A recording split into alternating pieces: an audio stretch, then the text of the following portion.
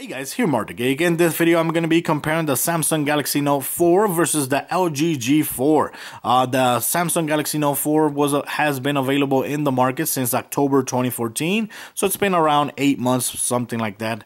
The LG G4 will be available very soon in June 2015. Almost every single US carrier is going to get this phone. I'm going to be comparing the specs, the features, and all that, and my final thoughts about both devices. So let's go ahead and get started. Okay, so first of all, let's go ahead and show you guys the external features of both devices. Like, for example, the Galaxy Note 4 has the 16 megapixel camera right there, and like you can see closely, the camera actually portrays a little bit. It sticks out a little bit. The LG G4 doesn't really stick out that much because the curve of this phone actually helps out with the bump of the camera. Over here, it has a single LED, and it also has a sensor, which the sensor we use it to measure our blood pressure, and it does a very good job doing that as well. Over here, like you see, it has a laser focus. This is of course a 16 megapixel camera as well. It has a LED flash as well, and over here in the rear we have the buttons of this phone. Here in the top you got volume up, volume down, and in the center is the power or home button. You also turn on and off the phone using this button right here. Here we have a speaker on the LG G4 here in the rear, and you also have a speaker over here which is very tiny. The LG G4, believe me guys, it sounds a lot better. So now let's talk about the display of these two devices. The Samsung Galaxy Note 4 has a Super AMOLED 5.7-inch screen with a resolution of 2560 by 1440 and 515 pixel per inch, while the LG G4 has the IPS Quantum Display LCD at 5.5-inch screen with a resolution at 2560 by 1440, just like the Galaxy Note 4. Pixel per inch, of course, is 538 because of the size of the screen difference. Both screens look beautiful. The LCD screen here on the LG 4, I'm very surprised how good it looks. The colors looks very vibrant. The blacks look very deep, and it does a very good job against the Super AMOLED screen of the Galaxy Note 4. When it comes to the CPU, these two devices are very good as well. The Galaxy Note 4 has a Snapdragon 805 quad core clocked at 2.7 gigahertz. Very good with benchmarks and gameplay as well. Here on the LG G4 has the Snapdragon 808 hexa-core at 1.8 gigahertz, but if I'm not mistaken, I think there's two of those cores that run at 1.4 gigahertz. That's what I've read, but it is a quad core. When you consider it's a quad core, 1.8 gigahertz, and two more cores at 1.4 gigahertz. Now these two devices have 32 gigabytes of internal memory, and they both have 3 gigabytes of RAM. Now, the great thing about these two devices is that you can actually remove the rear covers and have full access to the batteries and also to the micro SD cards as well. Here on the Galaxy Note 4, you can actually put up to 128 gigabyte card if you want.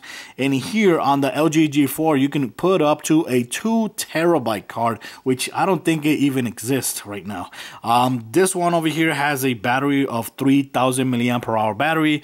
The Galaxy Note 4 has a 3220 milliamp hour battery. A little bit better, not that much. Now let's talk about the camera of these two devices. The Samsung Galaxy Note 4 has a 16 megapixel rear facing camera. It has an 8 megapixel front facing camera, and it also records video at 4K, 2K, which is 2560 by 1440, 4K, which is Ultra HD 3840 by 2160. It also records 1080p at 60 frames per second, 1080p at normal frames per second. I think it's like 30 frames per second or 24. It also, of course, records at 720p.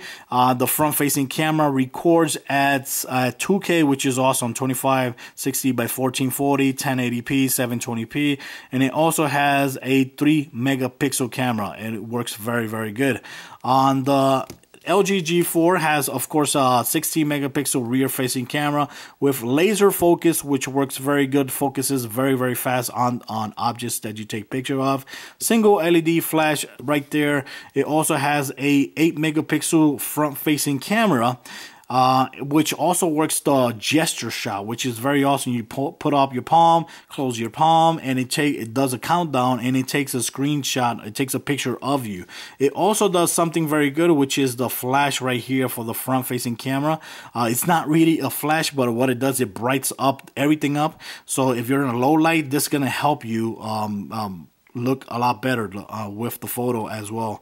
It also records at 1080p. It records at 4K. It does not record at 2K like the Galaxy Note 4, but it records also at 720p. Great thing about this phone also, which is some big deal for a lot of people that are photographic enthusiasts, it has the manual mode as well, which you could control here manually: white balance, manual focus, ISO, shutter speed. I think this is something else. I can't remember what is it, but there's a lot of options for people that love taking pictures at their own specs or situations. Right here has the RAW option as well. It takes images at RAW, so those images are going to be very big files, and that means that the phone is not actually processing the photo. It's taking the image and it's giving you the image raw. So in the computer, you could go ahead and apply everything that you want to it and not lose any quality whatsoever. So that is also for people that are very photo enthusiasts. But here you can actually put it in automatic mode, or you could put it in simple mode, which all you have to do is tap right there and it takes an image very perfectly. Both phones have only one speaker, and it's in the rear right here. This one has it here and this one has it here. But there's a big difference between these two devices, and it's that the LG G4 has way better sound. It's a lot more louder, and it also has an EQ where you can also change the sound of it as well, make it sound as good as you want. And of course, since both phones sit flat, you know, this one sits flat. When you listen to the sound like this, the sound is going to sound muffled. When you lift it up, it's going to sound a lot better. And over here, doesn't matter if you have it like this or like this, it's always going to sound great, because since it has a curved back, so it's not going to really affect the sound at all. If not, it's going to even make it better, because it does create a little distance between the phone and the ground, and it creates like a little bit more bass as well. So now I'm going to show you guys a demo on these two devices when it comes to the sound.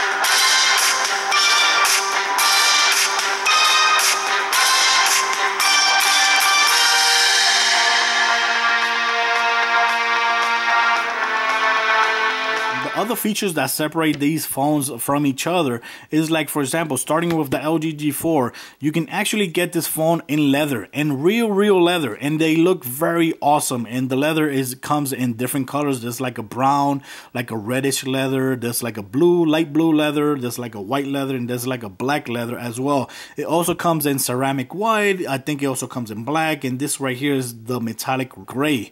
It also has, of course, the slightly curved here on the screen, which is barely noticeable, which thanks God for that, because I don't really like the The LG Flex is too curved for me, for my liking, and it doesn't really affect how you watch the videos at all. It looks very good, and what it really helps is the handling. I say it feels a lot better in the hand with that curve. It feels a lot more better in your hand. It also feels better in your pockets as well.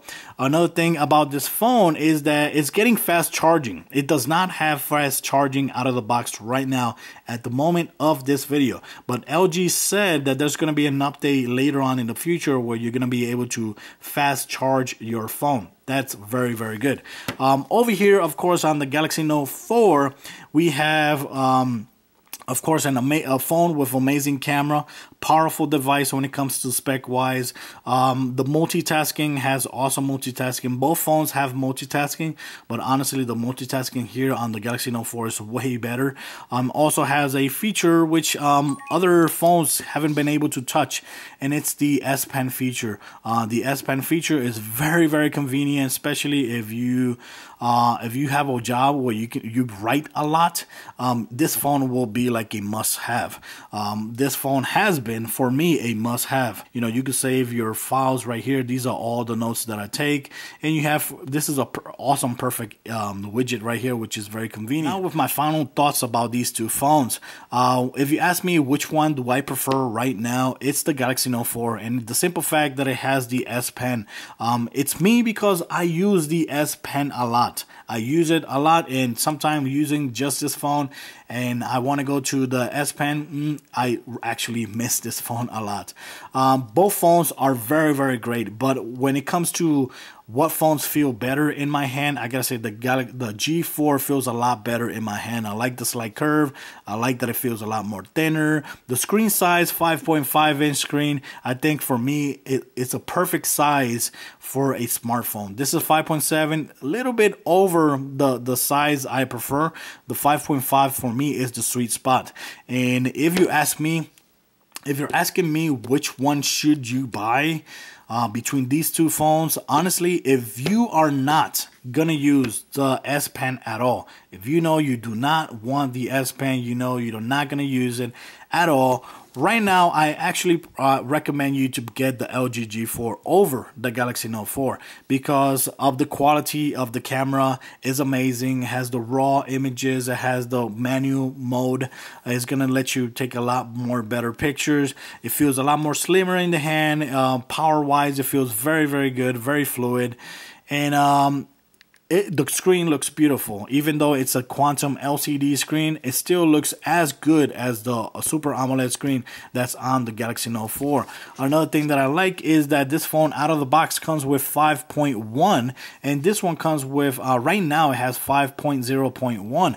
And since the update, I've been having problems with the battery on the Galaxy Note 4, and it gets hot sometimes, and also sometimes it's lagging when it's opening apps and closing apps and playing some games. I've been having problem with the Lollipop update here. This one out of the box comes with 5.1, and it's very, very smooth. I like the way it feels, the phone, and also I like the way the user interface here as well works.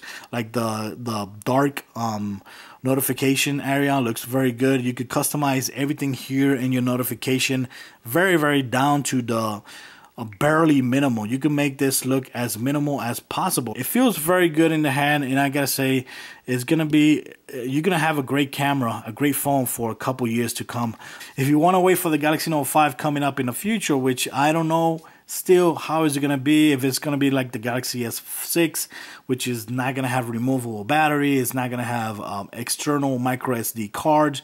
If that's the case, wow, that's going to be a very, very, very, very letdown for me. So honestly, right now, at the moment of this video, I recommend if you do not need the S Pen whatsoever, you know you're not going to use it, go ahead and get the LG G4. If you do like the S Pen feature, get the Galaxy Note 4. That's it. Or wait for the Galaxy Note 5. So guys, that's it. That's my thoughts about this video. That's my video comparison between these two devices. Let me know what you guys think about it. What you guys think about my thoughts about this phone, both phones. Till next time, guys. Thanks for watching.